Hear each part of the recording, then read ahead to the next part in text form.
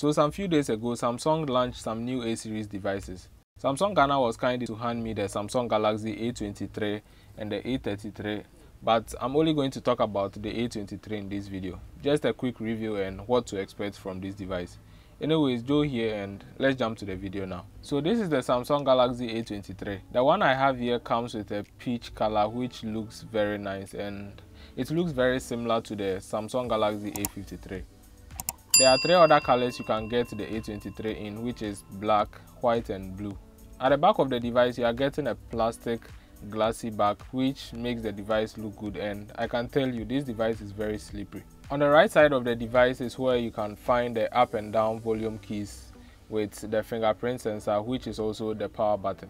At the bottom is where you can find the headphone jack, microphone, USB Type-C port and the speaker.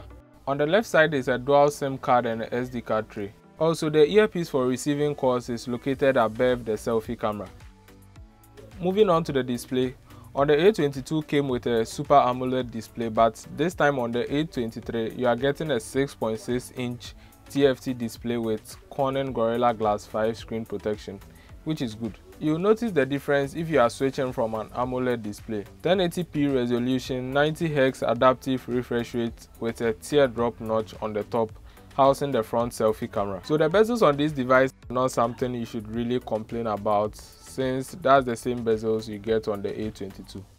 The Galaxy A23 is powered with the Snapdragon 680 chipset. The one I have here is paired with 4 gigs of RAM with 64 gigs internal storage. But you can go all the way up to 6 or 8 gigs of RAM with 128 gigs internal storage. Since the Snapdragon 680 in this device is a 6nm chip, expect to get a better CPU performance, slightly better gaming performance than the Helio G80 in the A22, and a better and good battery life. I'll do a full test and review on this device, including battery life and performance.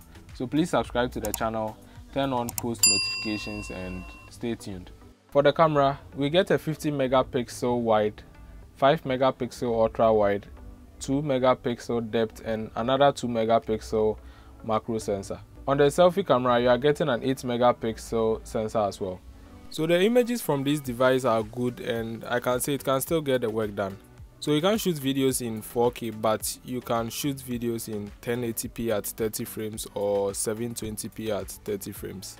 Out of the box, the A23 comes with Android 12 and One UI 4.1, packed with some crazy features like RAM Plus, also known as virtual RAM, which allows you as a user to increase your RAM using your internal storage. No need for custom ROMs at the moment, since the A23 will be getting 3 years of software updates and 5 years of monthly security patches. Talking about the battery, this guy packs a huge 5000 mAh battery with 25 watts fast charging support. So this time inside the box you get a charging brick. So I can say the A23 can last for more than 2 or 3 days if you are not a heavy battery user. I think I'm not lying.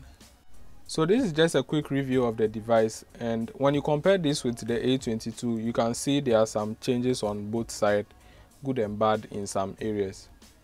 So if you made it to the end, thank you for watching. Like, subscribe to see the full review, share and stay safe.